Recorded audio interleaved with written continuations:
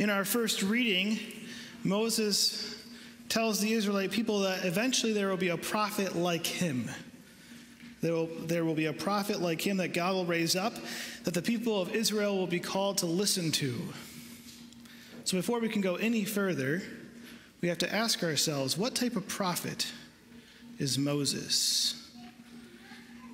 Well, Moses is one of the first.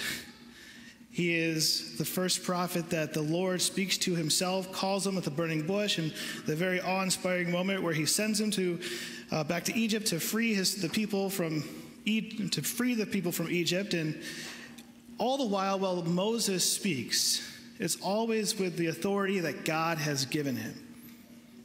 And also, God doesn't just give Moses authority to speak, he gives Moses the power to do amazing things. Just a few examples, right? He puts the staff in the water and turns the water into blood. He puts the staff into the water and he makes the sea part in two. He puts the bronze serpent in the desert, and so people who are bitten by snakes can be healed. Moses has done all these powerful signs and wonders only through the power of God. God works through Moses. So when we think about Moses as a prophet, we think of someone who has authority and power. So this prophet that's going to come later is going to be like him. And I think that word like is very important because to me it says similar but different. Similar but different. And so what does he mean?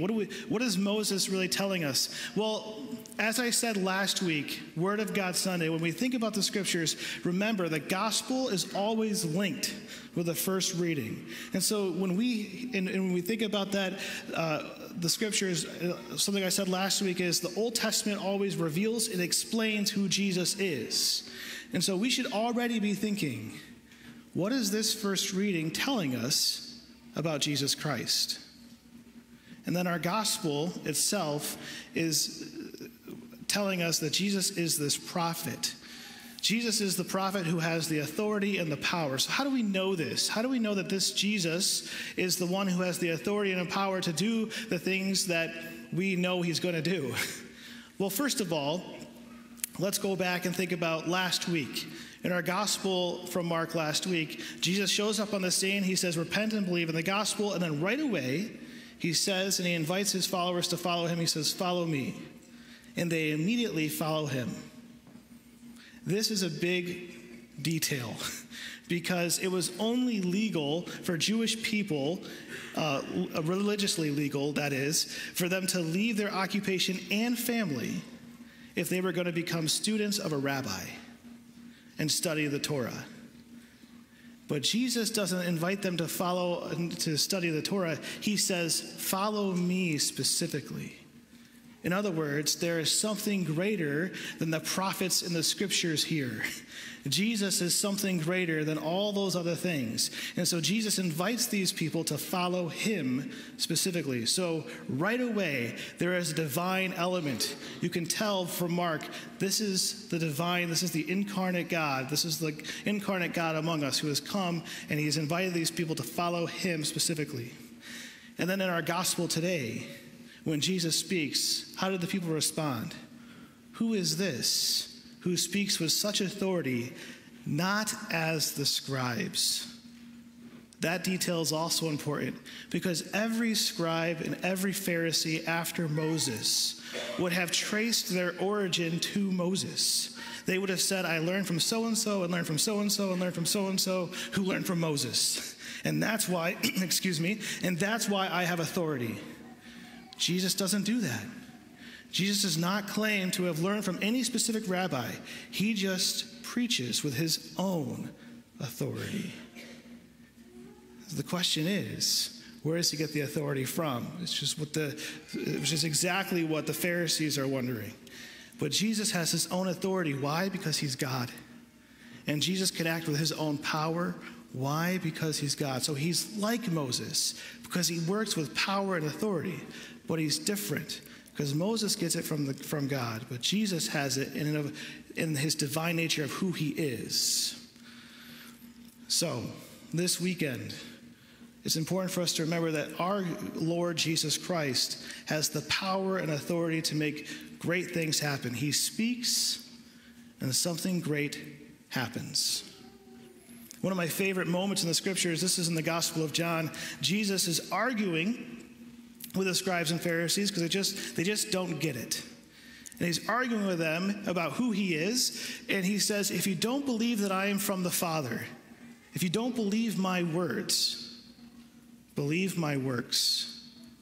If you don't believe my words, believe the amazing signs and wonders that I've done, because that'll prove to you I am from the Father. And so this is what I love about the Gospel of Mark, because this feels like Mark's whole mission to help us realize that Jesus is who he says he is, that he has the power and the authority to do these wonderful things because he is God among us. And so in Mark chapter 2, one of the first things we'll see is Jesus, and I use this all the time because I love this story, but also because it communicates so much about who Jesus is. People will bring a paralytic to Jesus, and Jesus will say to him, your sins are forgiven. And the Pharisees immediately will be upset and angry, and they'll say, who is this who says he can forgive sins? This is blasphemy. And Jesus will call them out for their doubt. And he'll say, so that you may know that the Son of Man has the authority and power to forgive sins, I'll say to this man, rise, pick up your mat, and walk. And he does. Jesus speaks, and something great happens. In Mark chapter 4, Jesus will be at the Sea of Galilee with his disciples, and there will be this raging storm. And eventually, because of the cries of those who are following him, he'll say, peace, be quiet. And the wind and the sea will calm. And then all those who are with him will say, who is this that even wind and sea obey? And then in Mark chapter 5, Jesus will be invited to pray over a little girl who has died.